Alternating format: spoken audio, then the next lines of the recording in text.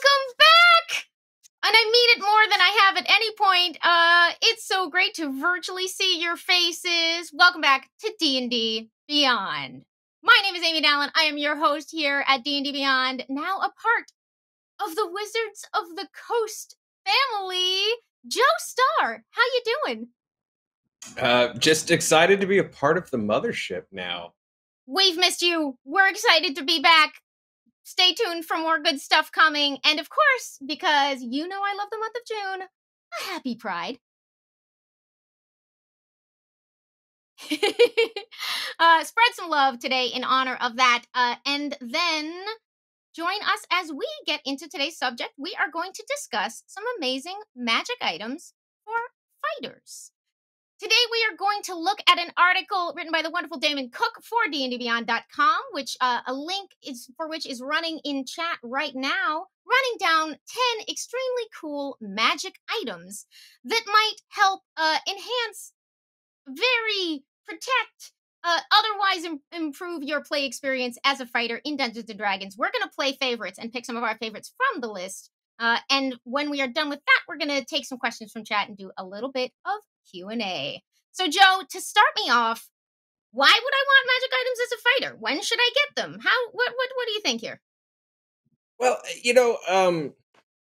mechanically, especially for like a low-level fighter, a lot of your friends are doing weird stuff with slinging spells and hiding and sneaking and, key points and all that kind of stuff. And sometimes, especially as a low-level fighter, I think, you swing at something and that's kind of it. You start to feel a little left out.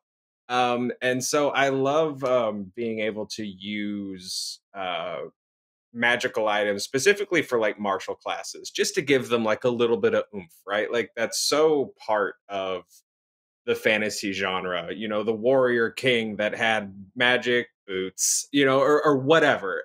And I think that's so ingrained with martial fighters, that one little like extra piece of zhuzh that makes them extraordinary. So yeah, I think magic items not only just like fun for the fighters at your table, but I think essential. And of course, sometimes they can prove just having a magic item of any kind can be the difference between successfully damaging one of those darn resistant monsters and not. If you're curious about sort of distributing those magic items, as we always say when we do these rundowns, we don't recommend pressuring your DM for a specific item. The level of items that are available in their world is up to them to determine. But it is fun to brainstorm the kinds of things that might make for a fun build. And there may be a point in time if they're like, hey, what's the kind of thing you'd like to find? You will be armed with some very fun answers. Yeah. It's funny. Maybe it's because I'm a forever DM, Amy, but I've never thought about, I've only ever asked a DM for a weapon once, and it's on this list, and we'll get into it. Yeah, I think just as a forever DM, I've never even considered the idea of, as a player, asking for a magic item from my DM. It has never crossed my mind.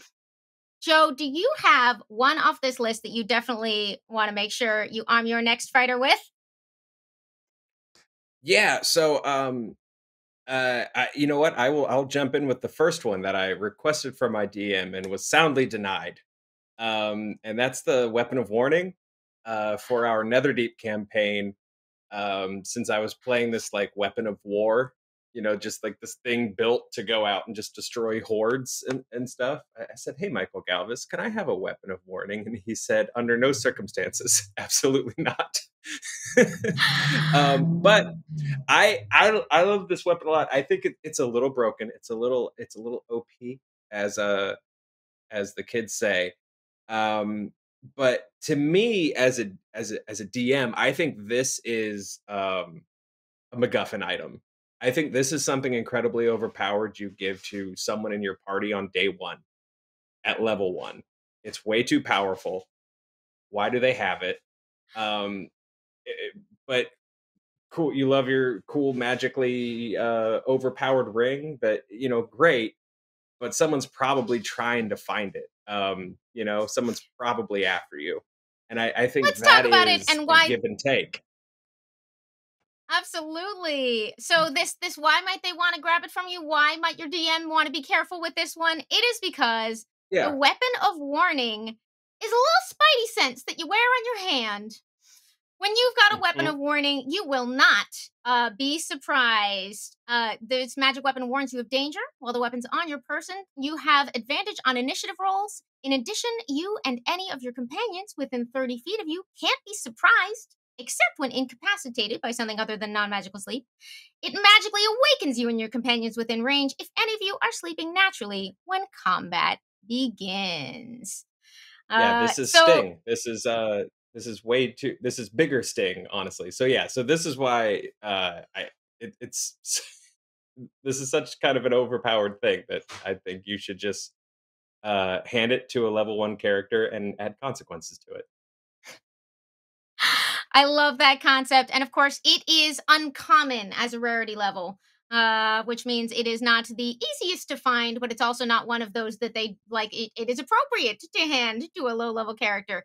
I think if you're a DM and you're trying to work around this, I would take inspiration from things like Spider Man stories. From things like, think about what value Sting has and how you can still challenge Frodo even though he has it. So that is your weapon of warning is pick number one. Now, for me, from this list, I was particularly enamored of the Flame Tongue Sword Frostbrand Sword combo.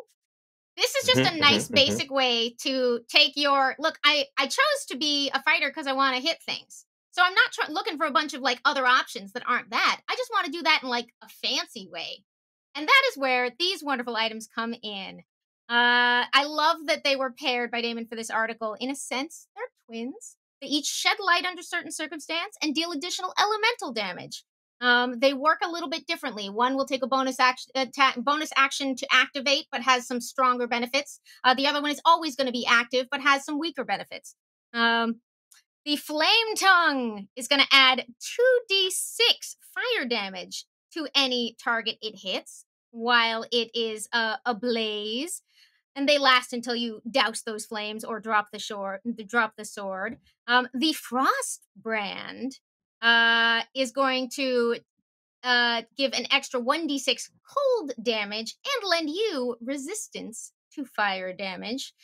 In freezing temperature, it sheds bright light. And also, when you draw it, you can put out non magical flames around you. I love the idea of having both of these and having like the fire and then the frost that then puts out all fire except your sword, which is suddenly like if you Yeah, could arrange for everyone to be in a candlelit cavern or hall, this would be very cool and dramatic. yes, I like a sword with utility. I mean, honestly, what is there not to love with your standard issue flame or ice sword? Like these are like staple coolest things, you know? Um I think that this is the kind of stuff that you loot off of a boss. You know, this is something your fighter has that cool moment of, or your party has that cool moment of earning. You know, you've killed your first like kind of big bad, and you know the fighter gets handed the flame tongue sword. Uh, yeah, I mean, what is D&D without a sword that's on fire? Joe, what's your next favorite on the shopping list of fighter items? Okay, I love the Ring of Free Action. I think is really fun. I think this one's tricky, but I think if you approach it the right way, it's really really cool. So, um, you know, martial characters, you're really depending, I think, on range of motion and action economy and stuff like that, and you know, stuff like entangled or web or hold person. Um, you know, restraint and paralyzation kind of focused debuff spells can really kind of blow it for you and you know make combat a little less fun, make things a little more frustrating for your fighters in your game. The Ring of Free Action um, makes you immune to things like that. So while you're wearing the Ring of Free Action, magic can't restrain you, it can't paralyze you. It also protects you from magic that would also kind of derail your movement a little bit, like Ring of Frost cantrips or the slow spell. And you'll also be able to walk through difficult terrain, magically created difficult terrain without any kind of issue. So I really love I really love this ring. I think that the trick here is like as a DM, you've given someone the ring. Now you gotta let them use it, right? Like you can't if you're gonna give your game the tool, like you can't then just have them fight a series of wizards that will never try to debuff a fighter just because in your head you know that they have the ring. You've got to give them that like Wonder Woman trench moment where they're just like deflecting, debuffs left and right. Like you've got to really like let the ring have its moment because It's it's great advice because powerful, but I think it's pretty it, cool. we can all relate to the impulse to sort of be like, well, how am I going to challenge them if they can walk right through it? And you, of course, always Yeah. want to challenge them, but you also want to let them do the cool stuff that you've put in the game for them to do. Um, Mhm. this was also one that was on my list before you stole it there, Joe. But I love the concept of this as a way to think about the way that I picked the sword that hits extra hard because me, fighter, like hit things, But that's not. I love the way that this ring speaks to the utility of a variety of items that can just make your fighter play experience better in ways that you might not immediately think of when you're like want better Mhm. sword. I mean, yes, we all want better sword, but this is a great example of other kinds of things that are going to pair with your strengths and weaknesses. And also, this ring I think can be appropriately summarized with "Nobody gonna break my stride. Nobody gonna slow me down" in a ring. Yes, Got to keep them that in is there. all you get, or else we get dinged. But no, I'm you're absolutely right. I would say that if you want to kind of go into like Hanna Barbera level, uh, stuff, your character has to sing that to turn the ring on. but again, only very briefly if you are on a Twitch stream, as there are rules about this, and I just wanted to give Joe a heart attack. There are rules. Um, My next pick is also going to be it pairs well with a fancier sword. Is a maybe be just a little bit harder to hit. Now, as a fighter, you're usually going to want to be able to be up in the thick of it, helping shield. Not always. There are different playstyles, obviously, but you're often going to want that ability to be able to shrug off some danger in on before it can get to your friends. And that's a time when you might want adamantine armor. Suddenly occurs to me that it could be adamantine. I do not know. Did not check on that one. But adamantine armor is made of one of the most durable substances that you can access in the world of Dungeons and Dragons. And it is going to mean that while you're hitting it, while you're wearing it, you are crit proof. Doesn't make you harder to hit, but even in the best case scenario, where they get a 20 and they automatically hit you, they are not going to get to deal some extra critical damage on you while you are wearing your adamantine armor, which is, whew, I would be heartbreaking as a DM. Not that I'm evil, except it wouldn't be because it would be such a cool moment and they would be so excited. But I don't. I'm emotionally torn. It does have a cousin, Mithril. Obviously, if you want your non-heavy armor option, Mhm. that's gonna work for your more Dexy characters. But Joe, Yep. how would you deploy adamantine armor? For one thing, yeah, no, you're right. I do like this one. It just that little extra bit of crit proofing. I think is I think it's just nice and tasty, especially if you've got a player that just really enjoys just a thoroughly tanky kind of experience. Um, I think I think something like this is fun as like a prize in a fight or a contest or maybe like a wager. We'll put up your precious thing against this beautiful polished set of adamantine armor.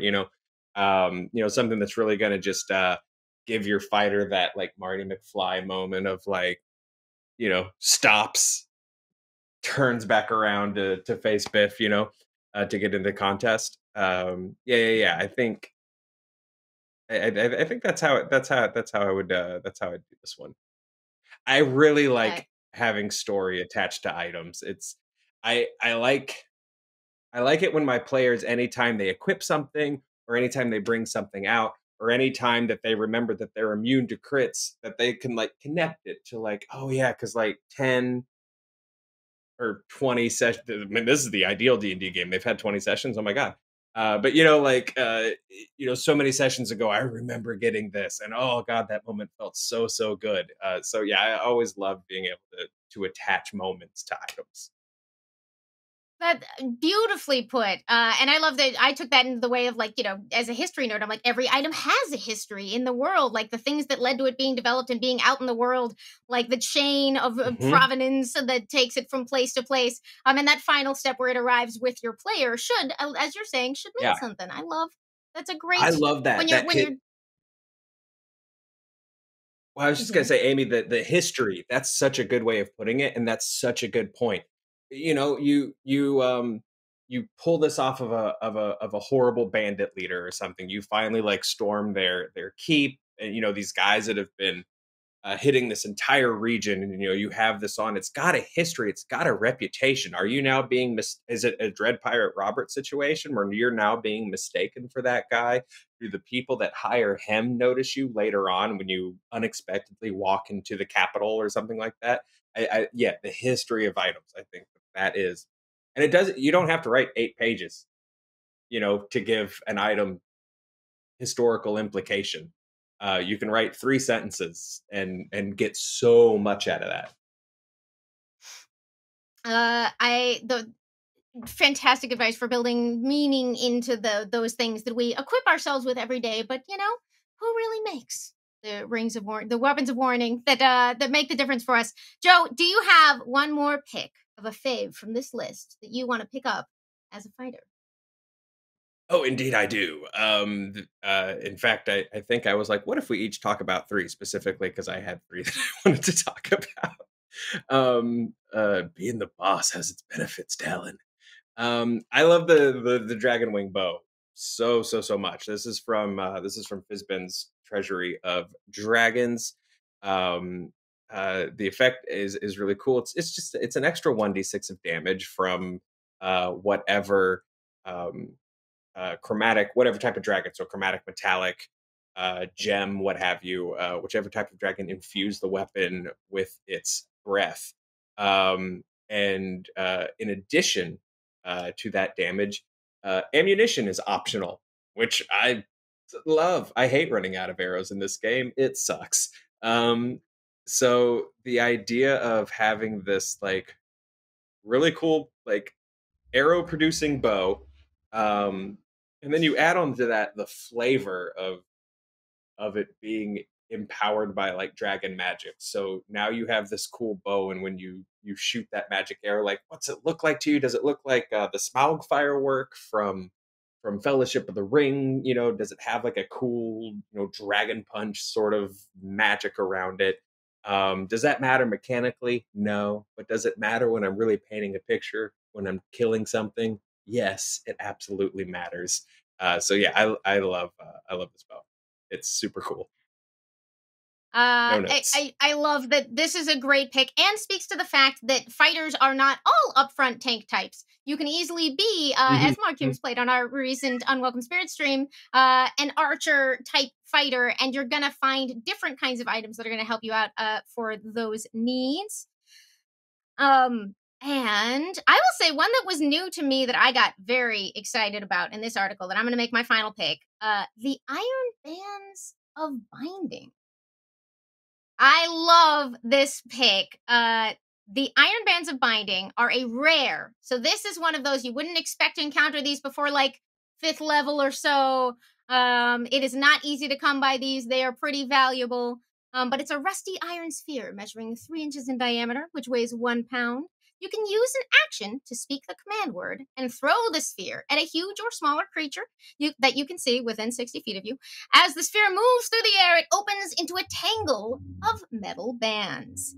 You make an attack roll to see if this thing will get its target. And if it works out, the target is restrained until you use the command word. And if they fail that initial check, they can't try again for 24 hours. So as opposed to a normal, you're gonna have it's gonna keep you contained for a while until you're able to Hulk smash your way out of it kind of challenge. This is a Mhm. very specialized thing, which means they have limits. Like you can't use it until the next, use it again until the next dawn, et cetera, et cetera. Missing that attack is just gonna make it contract and become a sphere again. So it's a long shot move in some ways. You really need it to work and you really need them to fail. And if not, it's not like you have another one in your pocket, most likely. But it's a really cool option for maybe messing up your DM's plans. But I love the way that Damon emphasizes in this article. It's great for capturing rather than killing. We know that that's Mhm. a DM. Different DMs will flavor that differently. Rules is written. A melee attack, you're always allowed to specify that it's non-lethal damage. But this is another lovely canonical rules is written way to sort of disengage a fight, um, including one with someone huge, which I just think is neat. Using a little ball of restraints, iron bands of binding. Yeah. No, super fun. I think it gives, just a little bit more tactical option to your fighter too. Just because look, a lot of our mechanics, a lot of our sweet fighter mechanics are just different kind of melee attacks. I'm playing a battle master right now, and I really like it. But it's like I tripped you, or I distracted you so that someone else could punch you, and stuff like that. And I just love this like extra, um, just completely different move to add to your action economy. Oh cool, I have two attacks, and then I'm going to cast action surge, and you know, uh, the giant Two thing attacks and a coming in. Pokeball. That'll get it done. Yep. No, yeah, no, that is that, and then later on, yeah, Space Lich, I choose you. It'll be no, it's an absolute blast. No, I dig this one a lot, actually. Um, So we do yeah. recommend check out all the items on this list because all 10 of them are very cool choices for you to potentially sew into your game. The link to this article is running through chat or available in the video description down below. And we would love to hear what other favorites y'all have or how you would use any of these if you want to add those in the comments.